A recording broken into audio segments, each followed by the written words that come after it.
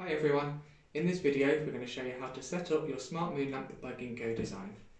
You'll notice in the instructions your thumbs should be in the centre of the moon, and on the other side of the moon your fingers should cup the moon, because this allows a lot more control and also it gives protection to the base, because you'll notice that once you start to lower the moon, the magnets are so strong that if it's not in the right position it will just pull it into the base. This stage is a lot easier at eye level.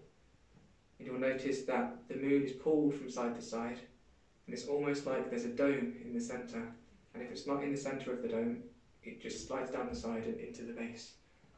You'll also notice that the lights flicker when you move around the centre. However, when it is in the centre the light will stay constant, and this is a good indication that you are in the right position. Patience is very much a key here. But once the light is on, you'll feel the moon, the weight just lift from your hands, and it will just be suspended in the air.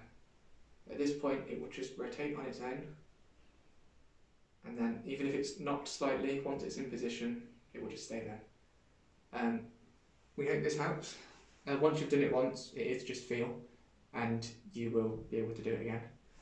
For more information on this product and more, please visit our website at www.ginkgodesign.co.uk.